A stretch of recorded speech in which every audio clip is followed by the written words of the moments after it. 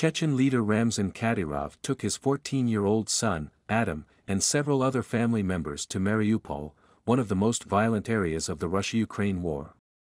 Chechen leader Ramzan Kadyrov, who supported Russian President Putin and went to war in Ukraine, took his young son Adam with him to join the siege of Mariupol. 14-year-old Adam, one of Kadyrov's 12 children, was seen accompanying his father in Mariupol, where Russia attaches strategic importance to violent conflicts. Kadyrov said that he wanted his son to learn firsthand about the achievements of our comrades in arms, and expressed that he did not agree with Russia's moves to reduce the military pressure on Kiev, and promised to lead the way at the front. In the videos shared on Kadyrov's Telegram account, the man dressed in military clothes and heavily armed is shown visiting Ruslan Jeremiev in a hospital bed with his father Kadyrov.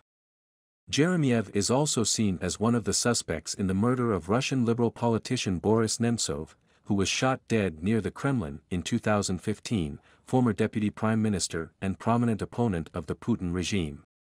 Often accused of using medieval tortures against his enemies, Kadyrov is referred to as the son Putin never had for his devotion to the Kremlin leader.